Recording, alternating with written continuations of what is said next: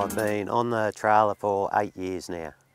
The advantages of crutching on the trailer are you don't have to drag, the sheep are there, you walk off at the end of the day, you feel good, not knocked up. We'd crutch 120,000 over the machine with 3 men, and that'd take probably 3 months to do. I've been shearing and crutching now for 18 to 20 years. On the machine, the maintenance is just keeping the gear in order, the overhead gear because it's out in the weather.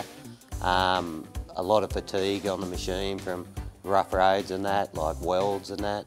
But otherwise, yeah, it's pretty good. Over the machine, it's a lot easier. Yeah, less drag and less strain on your body, especially in big sheep, like big wethers, big ewes.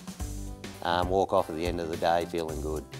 A bloke on the trailer can earn, $1,000 a week, and then if he gets going on it, up to, 2,000 a week.